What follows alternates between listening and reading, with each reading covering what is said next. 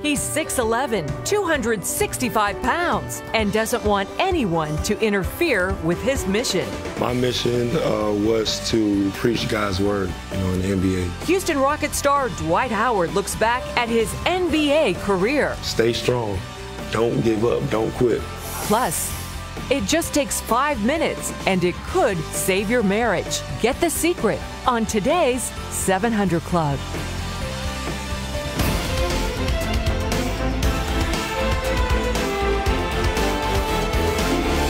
Well, some of you were up late watching the returns out of New Hampshire, and it was a huge win for the Donald.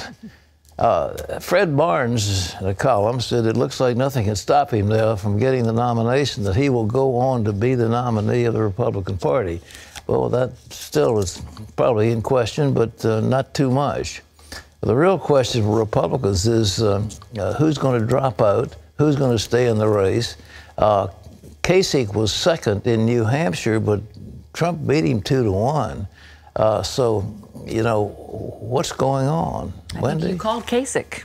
You called Kasich last night. Oh, yeah, Good job. absolutely. Well, Kasich is without question, is the most able person out there. He's really good. I thought an unbeatable combination was Bush and Kasich, but Bush hasn't come through as strong. He might hit it. He thinks he might hit it in South Carolina. I don't know. But Trump goes in there with thousands of people in his back pocket, and he doesn't spend any money to speak of on advertising. He gets free advertising. It's a phenomenon that I cannot explain, but it is out there. Well, on the Democratic side, socialist Bernie Sanders crushed Hillary Clinton, but Clinton is still the favorite to get her party's nomination. Caitlin Burke brings us this look at the results from the primary vote in the Granite State. Republican Donald Trump and Democrat Bernie Sanders crushed their competition in New Hampshire, leaving no question that voters in the Granite State are angry at Washington and worried about the economy.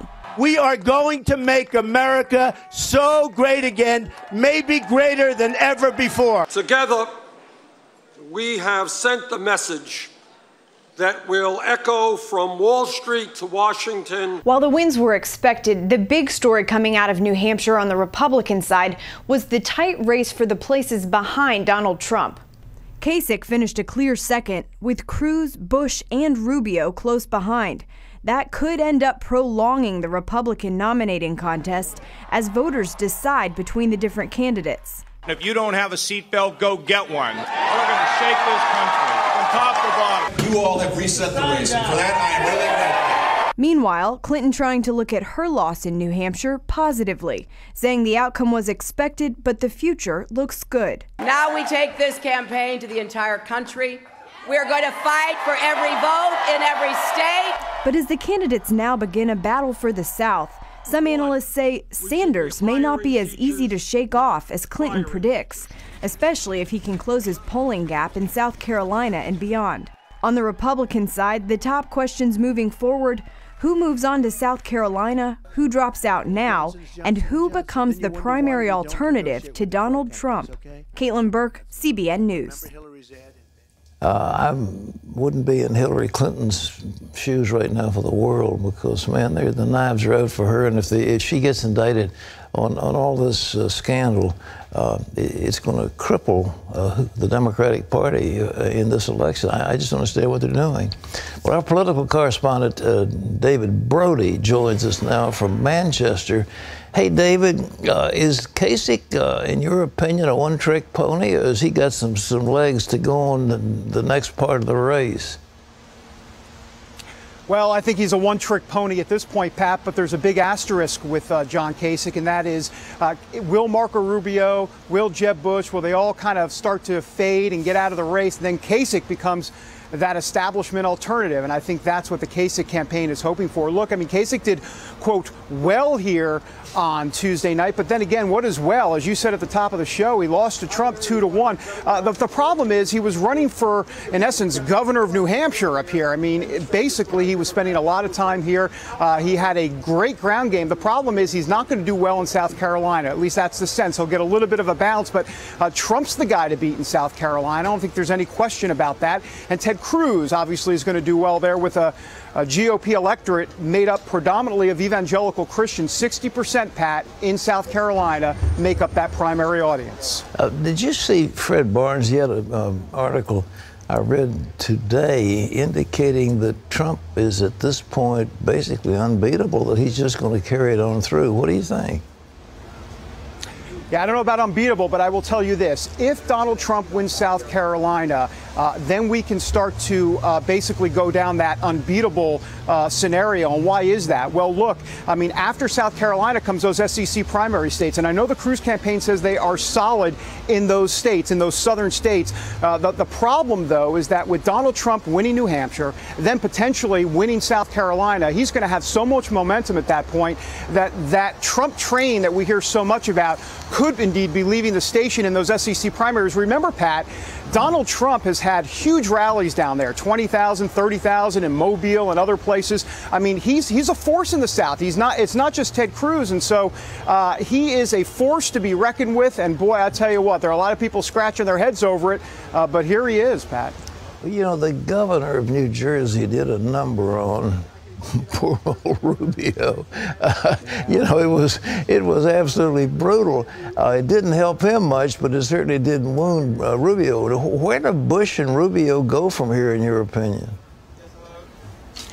Well, boy, it is going to be a nasty drag-down fight in South Carolina, not only between Trump and Cruz, but Bush and Rubio. Look, as a matter of fact, the Bush campaign already putting out an internal memo saying it is time to basically take down Rubio and Kasich in South Carolina. So we got two different fights going on in South Carolina. Trump and Cruz, it's going to be nasty. Then Bush, Rubio, Kasich, all in that other lane, and it's going to be nasty there. And Bush is going to be the antagonist. There's no question about it. The question for Rubio is, where does he win exactly? I mean, you know, it was third in Iowa, and he was excited about that, but then he regressed here in New Hampshire. South Carolina looks like it's going to be a Trump-Cruz affair, so Rubio probably not going to do as well in South Carolina. And then the SEC primaries, and so you wonder where Bush wins, you wonder where Rubio wins. Quite frankly, Pat, you wonder where Kasich wins. Maybe March 8th in Michigan, potentially, but that's far down the road, and the Trump train may be leaving the station at that point. And then there's March 15th, the Ohio GOP primary, where Kasich should do well. But will he be in the race at that point? Probably, but that might be his last stand. What about Sanders? You know, he's Brooklyn. He's a socialist. He's in his 70s. I mean, at what point does he drop by the wayside and Hillary takes over? There's nobody else out there besides her if he falls. What do you think? Well, there's so much to unpack here. First of all, if you're losing by 20-plus points to a 74-year-old socialist, you got some issues. I don't think there's any question about it, Pat. Look, here's the thing. Bernie Sanders won up here with young voters. He won up here on the trust issue. And most importantly for Hillary Clinton, and this is a bad thing for the Clinton campaign, Bernie Sanders won with female voters. And so now there is this perception that Hillary Clinton is going to have to do some new outreach to a younger, more female crowd that she used to have 20-plus years ago. Doesn't have those folks today. She goes to Nevada, South Carolina, where she's doing better, much better in the polls, but Bernie's going to get a bounce from this for sure. I do want to bring up something real quick about Ted Cruz before I forget, because you never know. With lack of sleep, I may forget it, Pat. But, you know, Ted Cruz's third-place finish in New Hampshire, that's a pretty big story. The media's not giving it much attention, but let's remember, Ted Cruz is the, quote, evangelical candidate, or at least that's in quotes. And then he comes to New Hampshire in libertarian, live free or die New Hampshire, and does a pretty solid third. That's called, as I like to call it, a T-evangelical message. He can play to evangelicals. He can play to the Tea Party. So he's a force. I don't think there's any question about it. And I think this Trump-Cruz thing is going to get real nasty. Last question. You've been observing this, and I certainly have. Not only have I observed it, I've been in one of them, but I've never seen anything like this ever. What do you think?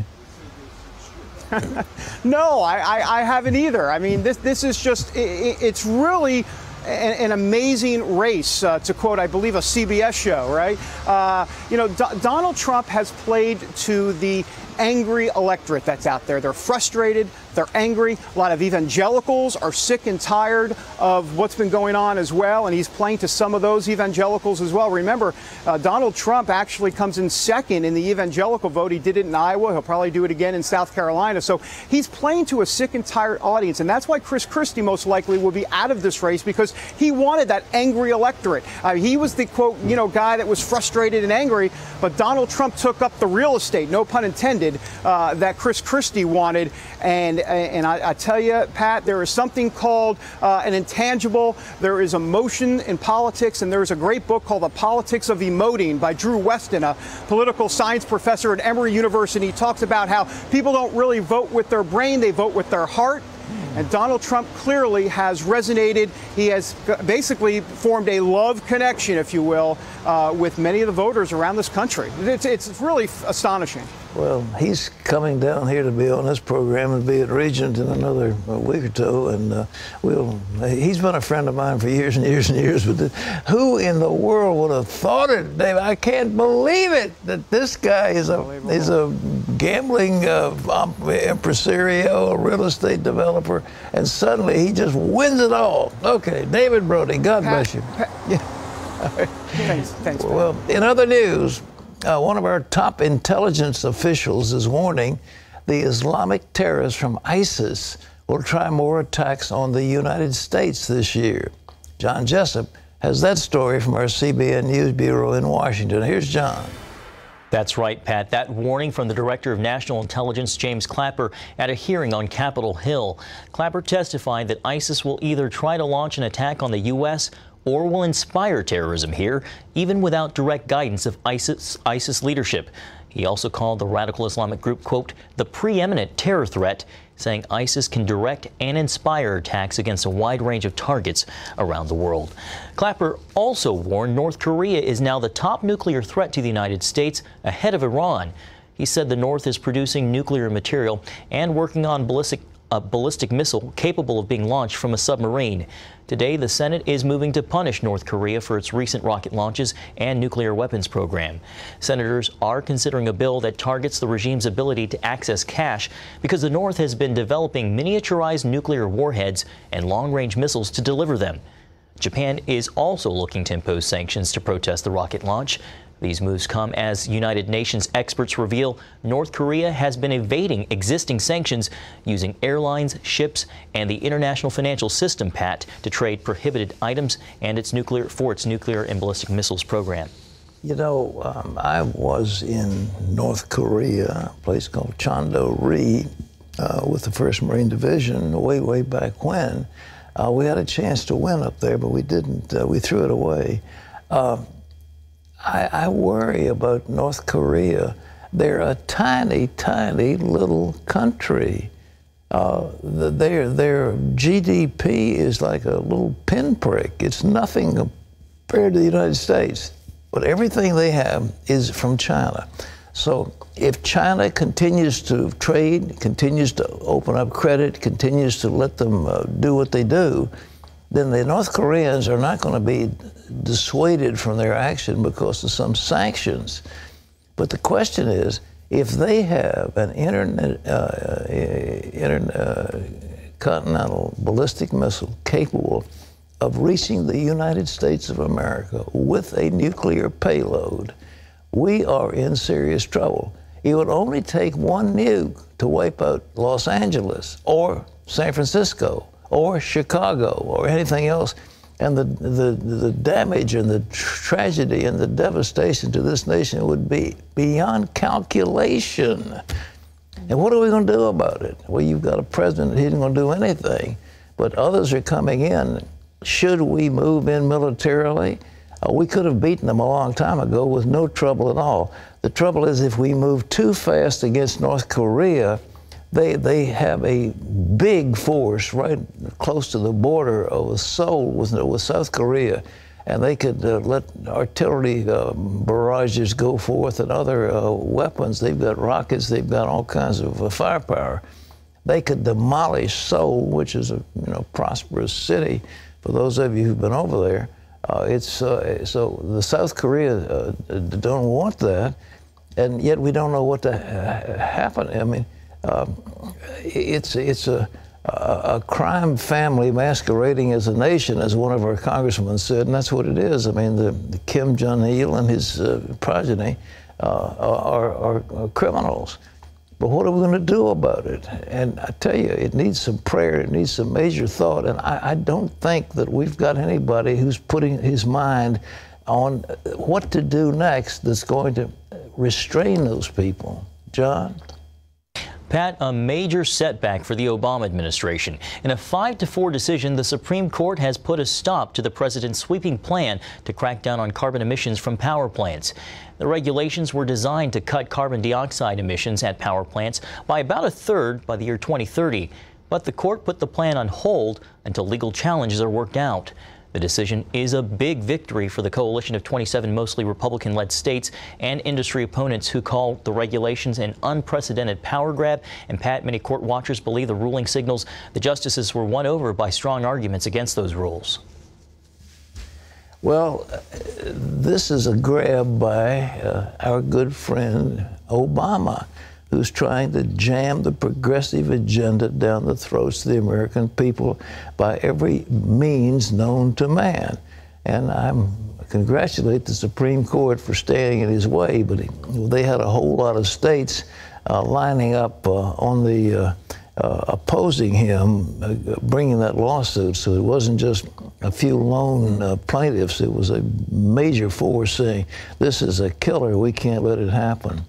So it's the day after the election, and what is your? Did you sit up watching that? I did. It was great. It was a great night to be an American and to see our democratic system working. Yeah, it was amazing. And you know, if you like the results, it was better. Yeah, well, it was remarkable. I don't think anybody was surprised, but I think Kasich's showing was important, and I think, but even so, the fact that as strong as he was, and he was very strong, Trump had him 2-1.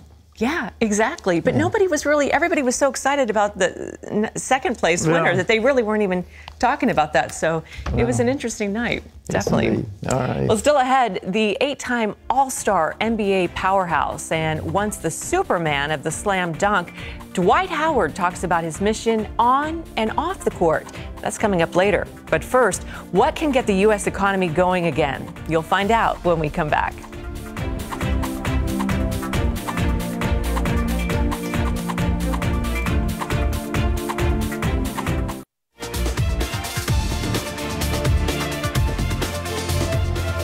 If you're an investor, you're wondering, where do I put my money? And I don't think many people have the answer right now. The stock market has been in free fall since the beginning of January, and the U.S. economy has been stagnating for years. So what's the cure? Well, it could be as simple as cutting taxes on business. Take a look. The latest figures show the economy barely moving in the last 3 months of 2015, with economic growth coming at just 0.7% in the fourth quarter. Even though unemployment has fallen, millions of Americans have simply given up looking for work, and those who are working face another problem. Their income hasn't been going up much in recent years either. So what's the solution to slow economic growth? Is it more government spending or programs or something else? Some economists point to another answer. They say the taxes on American businesses are just too high. The federal corporate tax rate is 35%, one of the highest in the world. Even European countries have lower tax rates. Some critics say U.S. businesses have write-offs, but critics point to businesses like Burger King and others that have moved their headquarters to other countries to pay lower taxes. Some of the Republican candidates have plans to cut the business tax rate, and even President Obama has talked about cutting it. But so far, nothing has happened in Washington, and nothing will unless the next president, whoever that is, supports it. Dale Hurd, CBN News.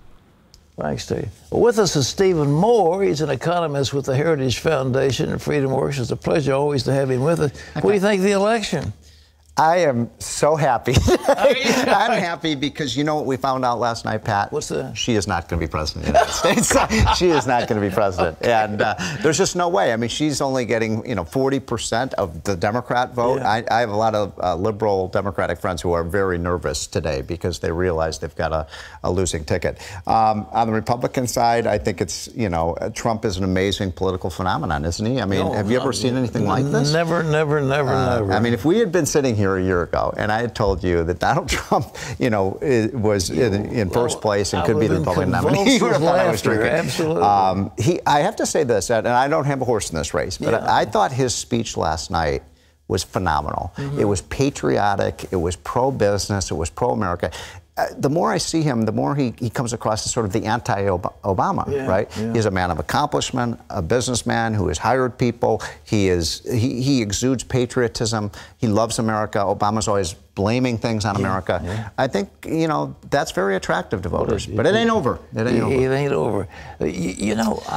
All those young people, and here this old man, this old socialist, saying all these things, and these kids, I don't know if you listened to his speech, but they kept cheering over and over again. He got 80% of the voters under the age of 29. Bernie Sanders did. Well, I mean, and that's an amazing thing. Is that like the kids that want to do a panty raid in a fraternity? I mean, is it kind of... Well, first of all, it's an indictment of our education system in America. When these college graduates think that socialism is an economic model that works, I mean, show me anywhere in the world, Bernie Sanders, where socialism hasn't worked. I mean, look at Greece, for goodness sakes. It's bankrupt. Well, look at Argentina. Look at France. Look at Detroit. I mean, look at Puerto Rico. All of the socialist states are going bankrupt. He wants a 90% top tax, and he kept inveighing against the billionaire class. How many billionaires have we got? The whole thing is absurd. Even if you took every penny from every billionaire in the United States, 100% tax rate, you couldn't run the government for 3 or 4 months. That means that if you want the big spending programs that Obama came out with yesterday, or Hillary Clinton has endorsed, or Bernie Sanders, you know where the money has to come from? It has to come from the middle class. They are going to raise taxes on the middle class if they win, but they're not. Well, the middle class has really been hurt by their... All right, what is your solution? What would you do to solve this thing? Because there is a malaise that's settled upon us. That's a good way to describe what's going on in the economy, a malaise. So the irony of Obama's presidency is, this has been a recovery, but it is... Sanders is right about this. All of the gains under Obama have gone to the top 10%. Most of the people in the bottom 90% haven't seen a pay raise. Anybody who thinks that the unemployment rate is 5%, that's one of the biggest lie statistics. The real unemployment rate in this country is 10%, Pat, because we're not counting people who've just become so discouraged, they've just dropped out. So there are real problems. The middle class has actually lost income during the Obama presidency. I've been studying this stuff for 30 years. This is the first time I've seen an economic recovery from recession when the middle class actually lost ground. And that's why voters are so cranky, they're angry, and they're anxiety-ridden. What do they do? I mean, a middle class guy, he's losing ground. What does he do to make ends meet? It's tough. I mean, that's why when Barack Obama last week, did his, Super Bowl shuffle in the end zone on the economy, people are saying, what country is he talking about? People, when they pay their bills at the kitchen table, you see the rising cost of tuition, rising cost of health care. They're just having a hard time. Now, when you ask, what do we do, Pat, about this economy? Why not help businesses? I mean, since when did we create villains out of businessmen and women who create the jobs in this country? We need to honor businessmen and women who create the jobs, who sign the paychecks. We haven't done that in a long time in this country. Well, you figure you've got the federal tax. We talk 35%, but that's just federal. Closer to 40, actually. You mean the business tax? Yeah, the business, and they have to pay state taxes, and if you go out in California, it's just draconian. And then there are other fees on top of that. So at what disadvantage are we? Huge. You just had that little segment about all these companies that are leaving. I mean, Burger King. One of our greatest drug companies, Pfizer, has left. We have countries like Medtronic. Walgreens has talked about leaving. Shouldn't the alarm bells be going off in Washington? There's something wrong here when our companies are leaving for Canada, they're leaving for Ireland, they're leaving for China. You know, Trump is right about this. We got to bring those companies back to America. And the way you do that, and I testified last week before the House Ways and Means Committee, said, cut the tax rate.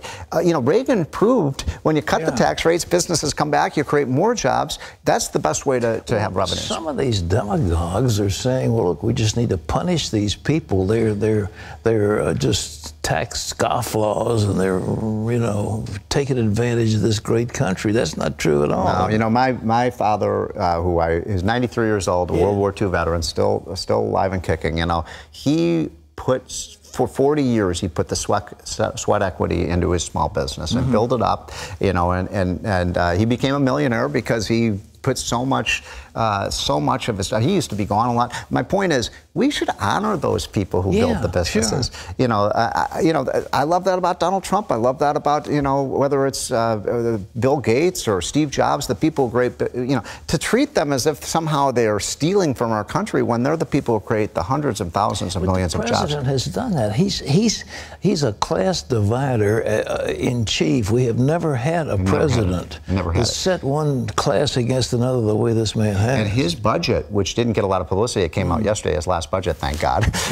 His last budget has trillions of dollars of new taxes. By the way, don't you love, when I'm here in Virginia Beach, when we drove here from the airport, $1.55 a gallon for gasoline. Now, that's a wonderful thing, right? Yeah. Obama wants to put a $10 a gallon, $10 a barrel charge on this. That's going to raise the gasoline price by another 25 or 30 cents a gallon. I mean, my goodness, Mr. President, give the middle class a break here. I mean, how is that going to help the middle class to tax the oil? Slush fund for all of these green energy that Solyndra and others that haven't worked. You know, when you talk about how we can rebuild this economy, I'll tell you one way we can do this. We have more oil and gas and coal than any other country in the world. Yes. We ought to be developing those resources. Those are good paying jobs. Those are jobs that pay $60, $80, $100,000 a year. This president, he wants to kill the coal industry. I mean, we're here in Virginia. This is a coal state. There are whole towns that have been decimated by this man. So we ought to, but we could do this, Pat. Write this down. In 5 years, if we get a pro-America, pro-energy president, we could be energy independent for the first time in 50 years. That is to say, we could be producing more energy than we're buying. That means we don't have to buy the oil from the Middle East. That's going to keep us safer. I mean, why in the world wouldn't we want to do that? Well, because of progressive ideology. But the people who are being hurt by that ideology are the middle class, because those are the jobs that are being destroyed. Thank you but so I'm much. Look, I'm optimistic. I don't want to end this on a pessimistic note. I think we get a pro-America, pro-business president, we're going to see a boom in this country in 2017. I really believe that. It's been restrained for so long. It's time to explode. Amen. Steve, well, thank you so much. Great to be with you again. Pleasure. Ladies and gentlemen, there's hope. This great nation is like Gulliver and the Lilliputians. The pygmies have held us down. Now let's get rid of the pygmies and let the giants stand up. Wendy. Great interview. Thanks, Pat. Well, up next, Houston Rocket Dwight Howard talks about his explosive career. Everybody made me look like the worst guy in the world, a coach killer, a guy who hates his teammates, a cancer, all this stuff that I'm not. Find out why this NBA superstar is a man with a mission and hear how nothing can stop him.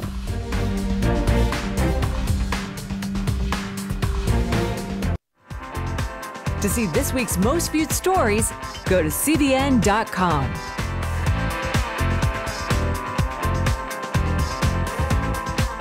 Well, you're watching the 700 Club. We're so glad to have you with us on this day after the New Hampshire election.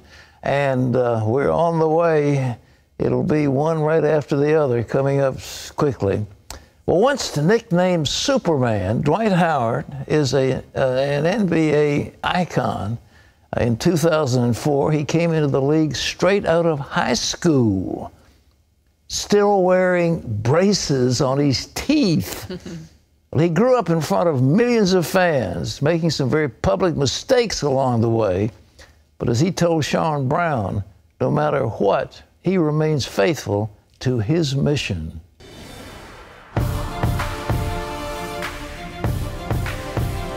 Over the past 12 seasons, few players have been more dominant inside the paint than Houston Rockets' Dwight Howard. The eight-time All-Star entered the league the first overall pick in the 2004 NBA draft, fresh out of high school. Coming into the league, you had a mission. What was the mission? My mission was to preach God's word, in the NBA, use the NBA as a platform for God. But for a 19-year-old entering the NBA, Dwight says it was a daily struggle to stay focused on God. There was times where it was very overwhelming, where it's like, man, this is so much, and everything is at my disposal. All I got to do is just go reach, and it's mine. In 9 seasons with the Magic, Dwight became a 3-time Defensive Player of the Year, made 6 All-Star Game appearances, and became the franchise's all-time leading scorer. But with success came temptation. And in 2007, he became a father and wasn't married. And he took a lot of heat because of it. If you're a professional athlete, you come out and tell the world, hey, I'm a Christian. For some reason, for people that don't quite understand what that means, all of a sudden believe that you can't make mistakes. That is correct. When I came out, I want everybody to know that I am a man of faith. I believe in God, and I will always believe in him. And, the minute I messed up, the minute I sinned, everybody took a shot at me. Hey, you're supposed to be a Christian. But Jesus died on the cross for our sins, so if he's willing to forgive us, why can't we forgive each other? Towards the end of the 2012 season, rumors of friction between him, his coach, and teammates began to brew. Everybody made me look like the worst guy in the world, a coach killer, a guy who hates his teammates, a cancer, all this stuff that I'm not. Then in August, Dwight was traded to the Lakers. There, it was difficult for him to play at a high level because he still needed time to heal from surgery.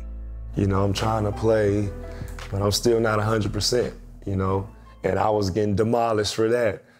He's not playing hard enough. He can't dunk anymore. He can't do this. And I'm like, God, why do I have to go through this? But he said, just keep going, just stay strong. When the season concluded, Dwight was a free agent and decided to leave Los Angeles and sign with the Rockets. And that didn't go over well with Laker fans. And now everybody hates me again. I'm like, oh my God, please just do something. And he said, listen, man, if the whole world hates you, I love you. Always remember that. So I was like, okay. And I just tried to put away all the hate and everything like that and just focus on my relationship with him. Now Dwight is in his 3rd season with Houston. Make no mistake about it, he wants to win. He's just working hard to remember his true calling. Oh, wow. I just remember, this whole, like it was yesterday. Wow. When you look at that guy, how is that guy in that newspaper shot different from the guy I'm sitting across from right now? Well, I would say this guy in the newspaper is full of life. No care in the world, no worry. Was a young kid who didn't know anything about the world. And then the guy that's in front of you is a guy who's seen, heard, been around, been through a lot of different situations. And if I was to go back and tell the guy in this picture right here, I would say never let nothing steal your joy, because you're gonna go through hell. That's a lesson Dwight had to learn the hard way. And today, his mission is still the same. When I'm on the floor, let people see, the God in me, whether that be me having fun, blocking a shot and smiling, dunking and smiling, whatever it may be, but just having fun and playing with peace and joy. What has Jesus Christ meant to you? Man, just like my rock, my foundation. When things are going wrong, when, I'm at a bad place, when I sin, I feel like he's there. He's my foundation. Like, he hurts when I sin, but instead of him turning his back on me, it's like, hey, come back. I still love you. I'm not gonna leave. I'm here for you. We connected forever, so that's what he is. What an amazing athlete. Isn't that remarkable? And the other big star of the one playing now for Cleveland Cavaliers is, you know, he went right out of high school. These guys are big and strong and tough, but oh boy, he's experienced some really character building obstacles. I love how he's using the NBA as his platform to preach. He said, you know, very tall, very humble, but remarkable guy. What you got? Well, Valentine's Day, it's just right around the corner. And coming up later, Squire, Rushnell, and Louise DuArt show you how two people in just 5 minutes a day can rekindle their love and restore their relationship. Stay tuned.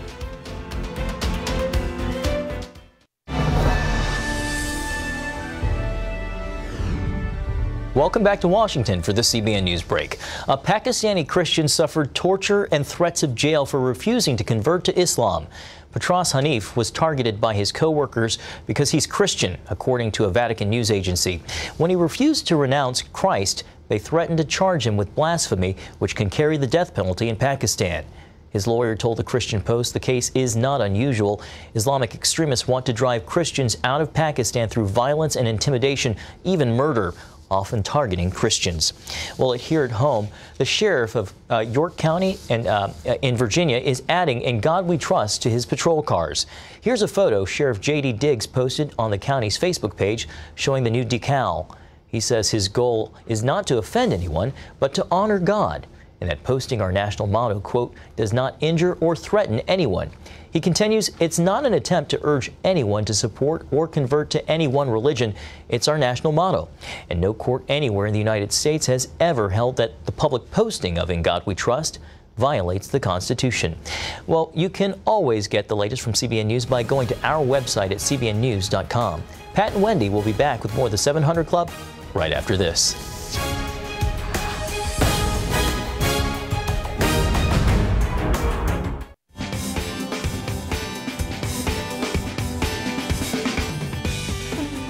Well, what if the communication, the respect, and the romance in your marriage could improve dramatically by investing just 5 minutes of your day together? Well, you're about to meet a couple who have proof that it can. Best-selling author Squire Rushnell and his wife, Louise DuArt, have been praying together since the day they married, more than 15 years ago. In their book, The 40-Day Prayer Challenge, Squire and Louise explain how partnered prayer can restore relationships and the phenomenal things that happen when two people pray for 5 minutes a day. And please welcome back to the 700 Club, Squire Rushnell and Louise DuArt. Guys, it's so good to see you. I know, it's great to be back with all my old friends. I know. We'll have to tone it down. I'm going to be all giddy because, of course, we used to work together here and used to get to see you every day. I know. But it's great to see you. Well, let's start with your personal story. How did you guys discover the power of partnered prayer? Well, we started praying together, and we were absolutely astonished that so many prayers came answered. And it was also an experience that we had never had before. We had never thought of it. Like most people, we just never thought of praying together. Well, Squire, just a little background, Squire was married twice before. Twice before. So I'm Mrs. Rushnell III. Yes. And I was married for 20 years before. Yeah. So when we started praying, we really saw God not only enter into our marriage, but we had a peace that really surpassed all understanding. No matter what we were going through, if there was a crisis in our life or something with the kids or financially, we saw there was a solution to everything. So what we did is we went out and started talking about that with everyone about, isn't it great when, a couple prays? And then we started realizing most couples really don't pray together consistently. Yeah, they may, they pray at meals or they'll pray, during a crisis, but they weren't praying together consistently. And so we thought, gosh, we got to get people doing this. Well, I love that you talk about the 3 keys. Explain the importance of speaking, believing, and then expecting the answer. Well, God created earth and the world by speaking it. He didn't think it. Let there be light. He spoke it. And when Jesus spoke about miracles, he spoke them. And so speaking your prayer is tremendously important. Ask and believe and you will receive is what we are told in the Bible. Right. And so speaking and believing and expecting that your prayer will be answered is tremendously important. But we take it that extra step. And that was, and it sounds like a brand new idea, this idea of partnered prayer. Right. You know, wherever we go and we talk, people say, oh, well, that's a great new idea. Well, it's not a new idea. Jesus had the idea when he said, if two of you will agree and believe and ask in prayer, my Father will give it to you. It shall be done. That's what the Bible says. And so we say, just join up and partner up. And this whole movement that we are trying to start here, the 40-day prayer challenge, is not just about couples. Good. It is about couples. Right. It is about two family members. It's about two friends. And we are partnered up with Baylor University and the first empirical research that's ever been done on what happens when two people pray together consistently. Can you believe that? It's never been done. You have scientific research proof that partner prayer works. Yes. How so? Well, when we went to Baylor University, we went to Barna, they said they'd never done any research. We went to Baylor, they said, well, we've never done any research, but we're going to join you. And what they were able to do was to dig out some data that Gallup had done. And what they determined was that when Gallup asked the question of couples who prayed together sometimes versus a lot, that things happen differently, that romance, conversation and respect went up 20 to 30% when you pray a lot versus sometimes. And I read that one of the things that went up exponentially was joy and happiness. Yes, joy and respect. And the fear of divorce drops to zero. Now, that wasn't even a wide report. That was something that was very small. What Baylor is about to do now, and what we want people to do, because this is going to be historic and groundbreaking. You go on 40daypray.com. You go on the website, tells you everything you need to know, and then you take the survey. And it's an easy, fun survey. It's 10 minutes. You take it on the first day, and then you take it on the 40th day. And on the 40th day, you get a bar graph to see how well you did. But it's in these 4 categories. There's married, unmarried, there's 2 family members, and there's 2 friends. And Wendy, I'm telling you, this is going to just blow everyone's mind, because when you have data and you say, look, we've been telling you prayer works, but look, it's right here in black and white. Louise, why 5 minutes a day, and why a 40-day prayer challenge? Well, 5 minutes a day, we figured, okay, we're trying to make this so easy. Okay, it takes 5 minutes to brush your teeth, to comb your hair. Can you take 5 minutes to be with the creator of heaven and earth and everything in it? 5 minutes is all we're asking. Because it is a little bit of a con job, because we know once they see the joy in praying, it's going to increase. But start with 5 minutes. What God can do for 5 minutes of communicating with Him is just so powerful. It's like plugging into the most powerful source in the universe. Amen. People it's a gift, Wendy, that's left on your doorstep, and people aren't opening it up. It's going to be tremendous. Well, I know in your book you have many examples of answered prayers. Do you want to give us a few? Well, let me talk about, the 5 minutes. People are so busy. That's their biggest enemy against praying together, are people praying together. They're so busy. We say 5 minutes. That's really important. We find that sometimes pastors even are so busy that they don't pray with their spouses. They say grace, they pray in crisis, they pray with the flock, but actually praying with their spouses, a lot of pastors are very much like we were. Gee, I just didn't think of that. You know, I'm going to slip my mind. There's a wonderful story. Tim Keller of the Redeemer Church in New York. His wife, Kathy, had been suffering from Crohn's disease. And it was right after 9/11, and there was a depression over New York. And that was just bearing down on Kathy. And she came to him and she said, I need to have you do something with me, Tim. She said, I need to have you pray with me every night. Every night. Now, his mind was going, I'm going to travel. She said, every night? She said, every night. And then with the wisdom of a woman, she said, imagine a doctor told you that you were going to die. But if you took this pill every day, you could live. Would you sometimes say, well, I think I'll forget about that? Or someday you'll forget about it and you'll not do it, or you'll avoid it. No, you would take that pill every day. And Tim Keller said he realized that he needed to elevate prayer to a non-negotiable necessity.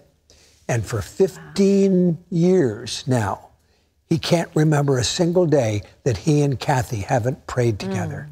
It is an amazing gift that is there for us to open. That's what we do at 40daypray.com. We just tell you how to open your gift. And what is that scripture that Jesus says, whatever you ask for, believing, it shall be done? That's exactly right. And you know, if there's ever time to pray for our country, it's now. Yeah. Second Chronicles. If my people who are called by my name will humble themselves and pray. Yes. It's all about, it starts at prayer. Jesus did nothing without praying first. Prayer is mentioned over 500 times in the Bible. Pray. We have to pray. We got to pray just to make it today. Yes, That's we right. do. That's good. Remember that. Yeah. Well, this is so exciting. I am just savoring this through the 40. Today's the first day of Lent, so this is a great time to pick this up. It's a good time to start. And thousands of churches are coming on board. Already, some of the biggest churches in America, Lakewood and Gateway and Dr. Stanley's church and A.R. Bernard's church. I mean, it's amazing to us. This is a movement that is starting. And you go to 40daypray.com and join the movement. And it's That's free. What you need to do. There's no cost. No cost to the free. churches. Wonderful. Yeah, so everything is done. All the research is being paid for by, we've got some angels out there. So okay, can you guys pray that I have a date by Valentine's Day? Well, we're going to work on that, Wendy. I don't know if I have faith for like a full-fledged boyfriend by Valentine's Day, but maybe a date. Oh, yeah. A dinner Done. date. In Jesus' name. In Jesus' name. Yeah. All right. Well, this is an awesome, but great seeing you guys. Good to see you, Wendy. Well, for more information on the 40-Day Prayer Challenge, just log on to cbn.com and be sure to pick up a copy of Squire and Louise's book, also called the 40-Day Prayer Challenge. It includes an 8-week study guide on unlocking the power of prayer, and it's available wherever books are sold. And this is very exciting. You have risen our expectation levels, and we are ready. It will amaze you. Yes, I it's guarantee phenomenal. it. God bless you guys. Love you. Thank you. All right. Well, coming up next, we've got your email. Vivian asks, what would happen if Christians in various parts of the world would pray in Jesus' name to bind evil demonic forces? I think we just heard something about this. We'll bring it on with Vivian's question and much more right after this.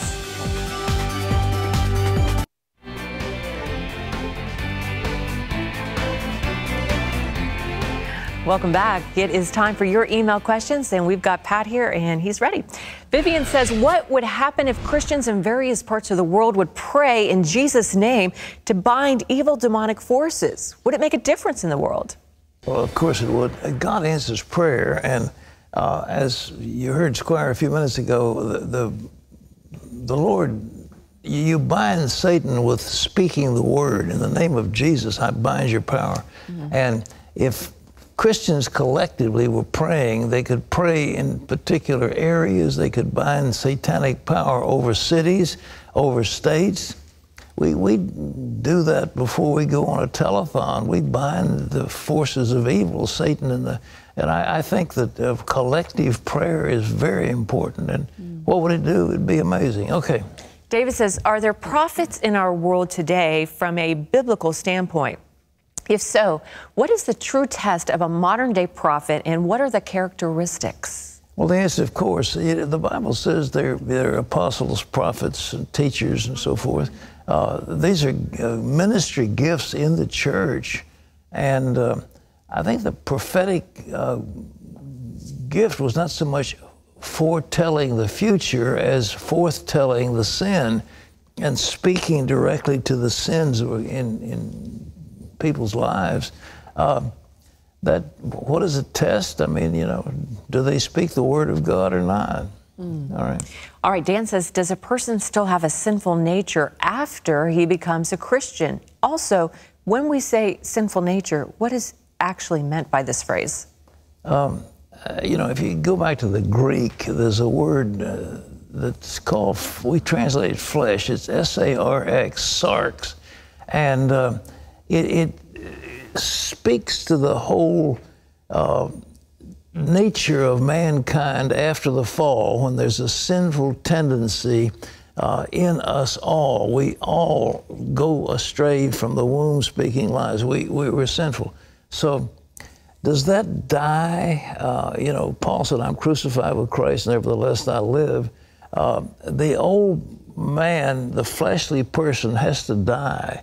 And does it actually die? The answer is no. It's just dormant. And it wants to come out and be there, you know. Paul said in Romans, "Oh, sinful man, who will deliver me from this body of death?" I mean, it's there in all of us, a tendency to sin. It's a constant battle till we go to be with Jesus. Constant. Well, Miss Lisa says, will I see my parents again in heaven? My mom died in 2013. My dad died in 2003. My parents raised my sister, niece, and me, but after they died, we were separated. I don't lose my faith no matter what. Heaven is eternity with Jesus. Am I right? Well, I can't guarantee your folks are in heaven because I don't know what kind of life they live or whether they accepted Jesus as Savior, whether their sins were forgiven.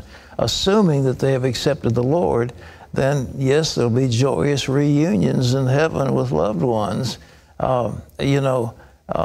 Remember the story of the rich man and Lazarus was taken by the angels to Abraham's bosom, and the rich man wound up in hell, and he could see Abraham and he could see Lazarus, and he recognized him. So there is consciousness after death. Amen. Right? Well, Vicki says, I was wondering, when you read the Bible, should you read it from cover to cover or skip around? Good question. Well, I'm a skipper arounder. Me too. I want to get God's word for that particular time.